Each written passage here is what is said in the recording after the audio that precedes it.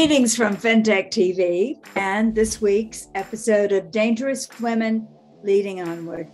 I'm Pat Mitchell, and today's guest is one of the world's most admired and accomplished women leaders. Her journey from a close-knit traditional Indian family to the top job at one of the US's most iconic companies, chairman and CEO of Pepsico.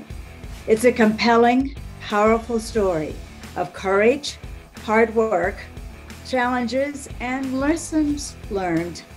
And you can read it all in this must-read, remarkable memoir, My Life in Full. Please welcome Indra Nooyi. Thank you for having me, Pat. It's a privilege and a pleasure to talk with you. Indra, your life is an inspiring and informative business story, certainly. Compelling examples all the way through of the challenges you faced as a woman of color and as an immigrant, steadily working, and working is the operative word in your career. You overcame so many barriers and stereotypes. But the book is also an important reflection on the challenges for women and families of working women, in particular, to have it all while doing it all. So people look at your life in full and say, Indra Nooyi, you have done it all. What was the role that family played in your doing it all and having it all? Great question, Pat. Thank you. People can look at me and say, you did have it all, whatever have it all means. Because I stayed married for 41 years, still married to the same person. I have two lovely daughters, managed to keep a career and then ascend to becoming CEO.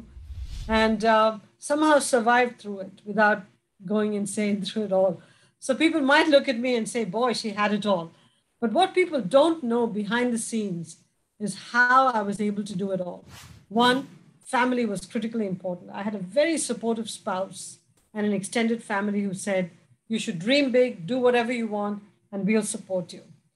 I had mentors along the way. At every point in time, I had spectacular people, all white men, I must say, who stepped up and said, we want to mentor you. We want to support you. We want to promote you.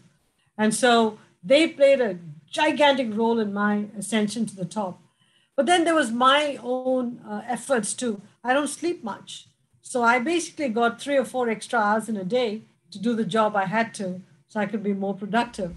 I speed read and I have a pretty decent memory power. So I think the combination of these unique personal characteristics I had, plus the mentors and the family support, all contributed in my being able to squeeze a lot more out of the day.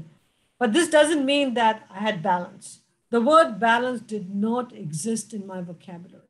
It just meant I juggled more issues more deftly. That's all it means. Because being a CEO is 3 full-time jobs. Being an executive is a full-time job.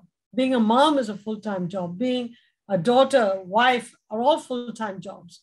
So you're taking multiple full-time jobs and trying to compress it down to a 24-hour day. It's still 24 hours in the day. So it's a question of constantly juggling. What am I going to be in this hour, in the next hour? And if you can somehow juggle this thing deftly, you can survive. And that's what I did. It's like the duck, floating on the water very calmly, but underneath the water, it's sort of fiercely pedaling. That's what I was doing. Right.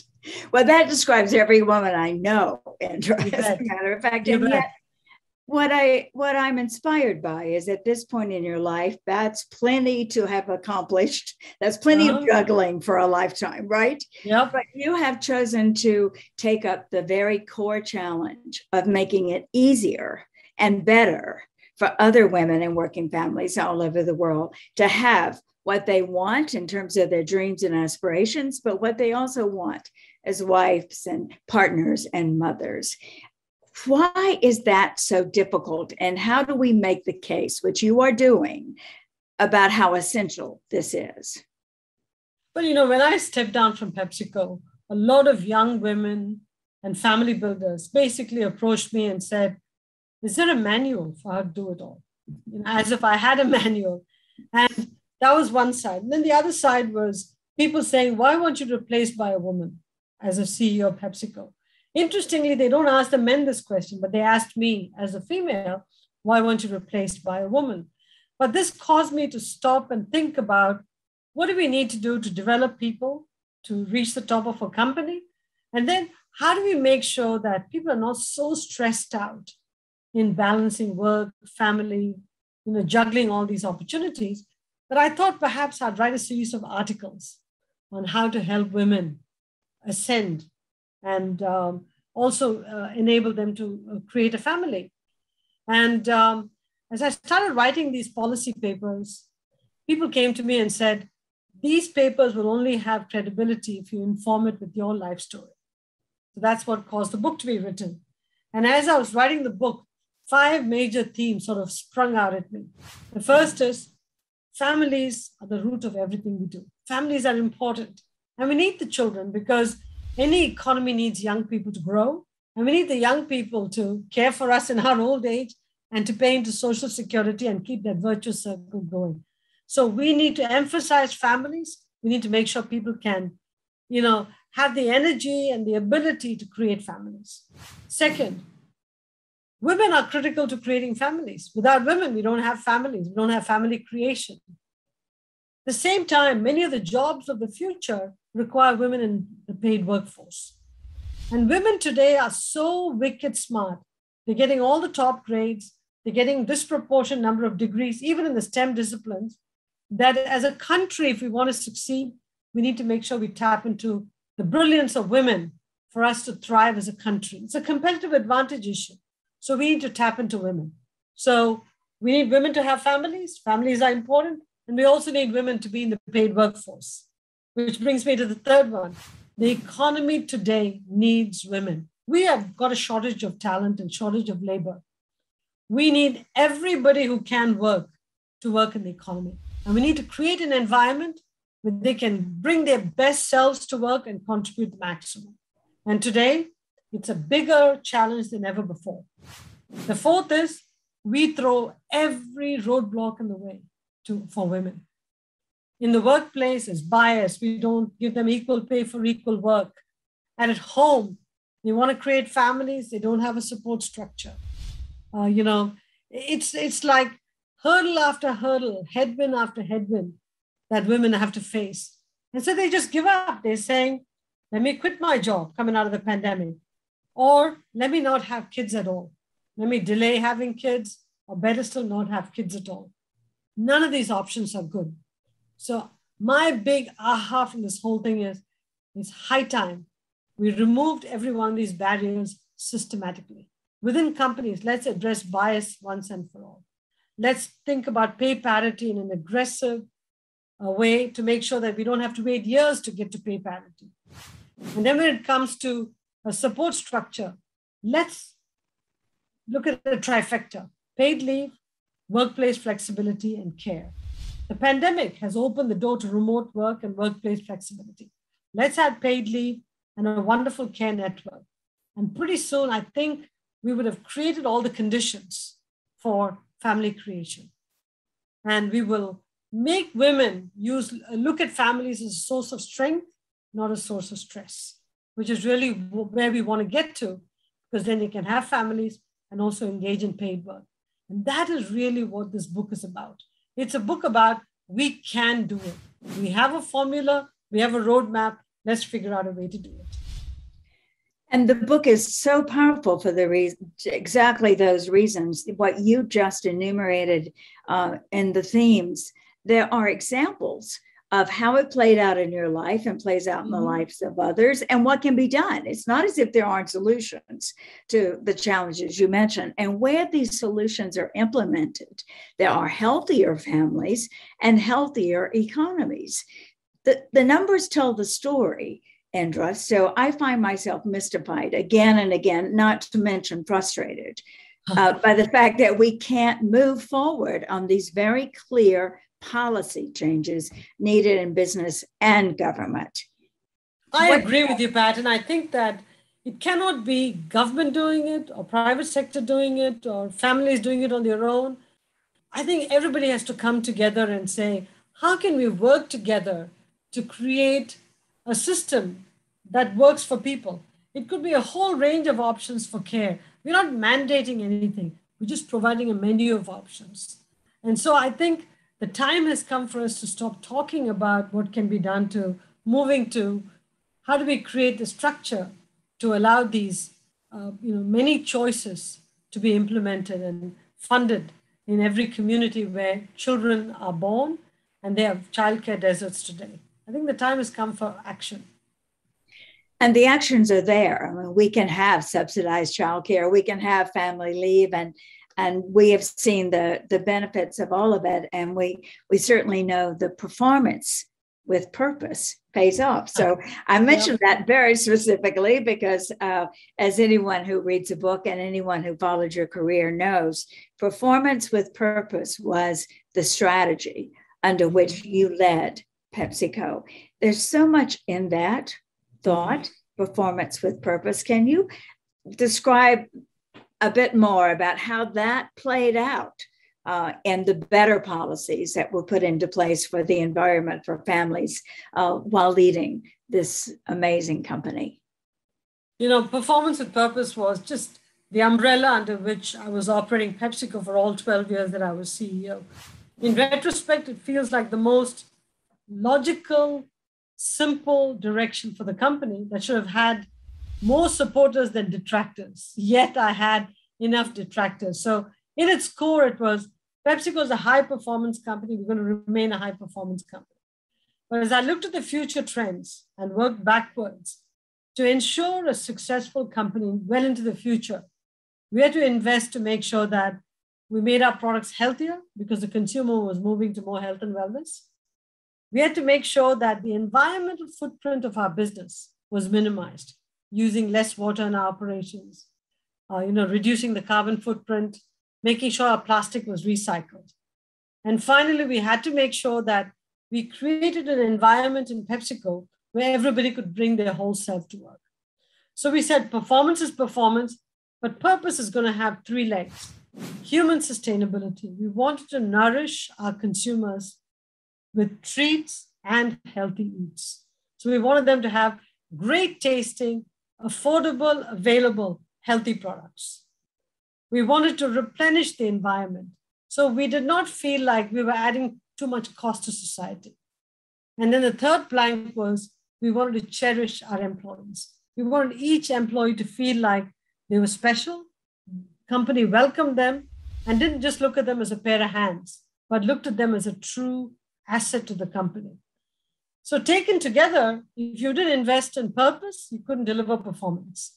If you didn't deliver performance, you couldn't invest in purpose. So the two are self-reinforcing. And it was not about giving away the money we made. We were fundamentally changing the way we made money. And it seems like the most logical thing was, had we not transformed our portfolio, we would have had a lot of pushback. Had we not focused on environmental sustainability, we would have lost a license to operate in society. And had we not created a good environment in the company, we couldn't hire the best and the brightest. So they sound and are in reality simple approaches to running a good company. Instead, well-meaning people criticized me quite a bit initially, and then came around to saying, I understand what you're doing. This is the only way to do it. Well, you were making good by doing good, sort of one of the old axioms. And there were measurable results, which is why it is, again, a bit frustrating when these measurable outcomes, which are positive, still have those who say, oh, but we have to do it the old way. Much more on the impact when we come back.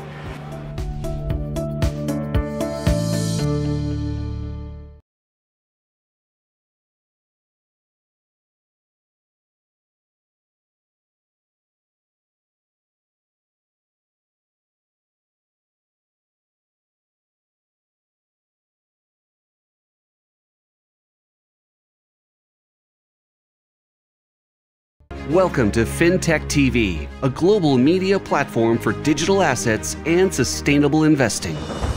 My name is Kavita Gupta. And I'm Vince Molinari, and we are so pleased to be back at the New York Stock Exchange. Our signature shows, the Digital Asset Report, focused on the global ecosystem of blockchain, digital assets, financial tech evolution, and The Impact, a show focused on credible social entrepreneurs, impact investors, We reach 850 million households globally.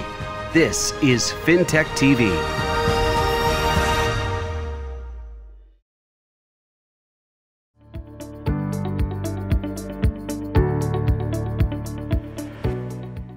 How did you handle those moments when there was skepticism and criticism? Let's talk about those first. And then I want to mention a couple of other barriers that probably some of the young business leaders listening to us today are thinking about. I think the singularly most important piece of work I did was something called a future back memo, megatrends memo. Looked at where the world was going in the next decade or two, and our business, where could it end up in the next decade or two if we didn't address those issues. And based on these megatrends, worked backwards and said, these are the actions we need to take, very specific actions. And then socialized that document with the board. Very important because the board's my boss. So I spent 2 or 3 hours with each board member, took them through this document. They bought into it. They gave me their comments. And based on this blueprint, we started to reposition the company and pivoted into a new way.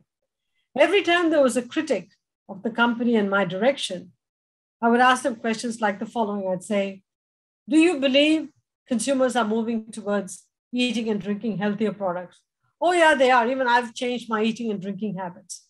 So why do you think we shouldn't change? So you always start with the global trend and then come back to our strategy. So my point to people was the following. I said, if you disagree with the global trend, then let's talk about it. But if you agree with the global trend, then tell me if my strategy is wrong. If the global trend and the strategy are right, what are we arguing about? So we had this true north to fall back on. And that to me was very important because it helped us deflect a lot of criticism and it helped the board stand up and say, we support our CEO because this is the right way to run the company. So in a nutshell, CEO should run the company for the duration of the company, not the duration of the CEO. I wanted Pepsico to be successful well into the future, not just for the few years that I was CEO. So I had to think future back. And I had to balance level and duration of returns. I don't have to deliver extraordinary returns that goes flat. I wanted to make sure there was a good level of returns that would last for a long time.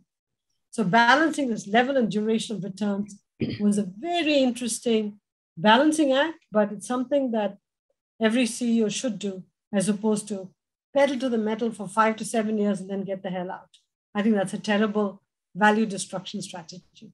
Given that women are leaving the workforce, the pandemic highlighted all of these challenges we talked about earlier. What do you see as the way forward for strengthening a pipeline of women prepared to step into their power and take leadership? I think that first of all, we need the women. We need the women in the workforce because they are so smart, they're so driven, they're getting all the top grades. And all the statistics we see say that companies perform better when you have more women in the senior ranks, on the board, in critical positions. So if we want to be a highly productive, highly competitive nation, we need to tap into all the talent, and that includes women. Okay, so the first message to women is we need you. All right, that's the first one. Second, we also need you to have families. Please, we need kids. So when we're giving them these two big challenges, I want to be able to say the third thing, which is, guess what? We're going to support you. Okay, we need you. You're brilliant. You're smart. We're going to remove the barriers in your way, and we're going to support you. And that requires men who today hold all the seats of power to come to the table. I think the biggest change that has to happen going forward is men have to come to the table to say, how are we going to raise these kids so that women can do all of this without feeling totally stressed out and then dropping out of the workforce? Because the only other way to fill the gap is through massive immigration, which is something we've deployed as a country very intelligently. But in today's world, why not first ask the question, how about deploying all US-based talent for the benefit of the country So I think with simple support mechanisms, with simple ways of removing the barriers inside companies, we can actually bring women into the workforce in large numbers. Somebody once said to me that the largest emerging market opportunity in the United States is women. Just think about it. The largest emerging market opportunity in the US is women. And I think that's probably true worldwide in many countries too. Yeah, very true. So when the numbers tell the story, we know the need is great to strengthen the global economy. And you have made the case so brilliantly for how that is not going to happen for women until we provide the kind of support systems. It'll happen because there'll be exceptions like Indra Nooyi and others who balance it all, or juggle it all. But it should be easier. So is there advice, or are there specific steps our audience might take now to prioritize the needs of families and creating these support systems that we know will strengthen family and the economy? I think one has to happen within families, the second within governments and communities and companies. Within families, I think there's got to be a conversation between the husband and wife that they're going to share the load. It can't all be on the backs of the woman. And I think, if it's possible, figure out how the family can, really commit to some intergenerational responsibility to help out the young people. I think, somebody once said it takes a village to raise a kid. I fully agree that it takes a village to raise a kid. We need to create those villages. And I think on the flip side, governments, companies, communities, NGOs all have to come together and say, let us provide a support structure to help young women realize their hopes and dreams. I think of nurses through the pandemic. Many young nurses, almost all of them women, had young kids at home. They had no predictability in work hours. They came to work, sometimes they had to stay there for a week in the hospital because they couldn't go out for reasons to do with quarantine. Who was taking care of their kids? Childcare centers were shut. Did we even stop and ask ourselves, how is the front line going to handle all of these challenges? We just assume that if you have a kid, it's your responsibility. If there are problems with childcare, whatever, it's your responsibility. That's not how it works, because we want productive kids. We want kids that will contribute to the country, which means that we have to nurture them, develop them, but do it in a way that we get the benefit of group tutoring, group development. It's like saying, Pat, when a kid reaches 5, we say that their education it's a responsibility of the state and the government. Somehow between 0 and 5, we're saying it's a responsibility of the family. So I think we have to creep some of that into a joint responsibility of community, state, corporations, government, whatever. Some work to do. There's work to do, and you outline many of the very specific ways in which we, as citizens of countries all over the world, the way we can contribute to creating this kind of global workforce. Mm-hmm. Indra, we also need models, and you are a model of what can be awesomely accomplished by a woman who is both an economist and a feminist, whose story bears witness to the importance of a diverse and inclusive economy and to the prioritization of family needs within businesses, governments, and communities. Thank you, Indra. Thank you, Pat. It's been a pleasure talking with you. Your life in full and all the ways that you have led onward to a more sustainable, just, and equitable future. Thank you. Thank you. Appreciate it.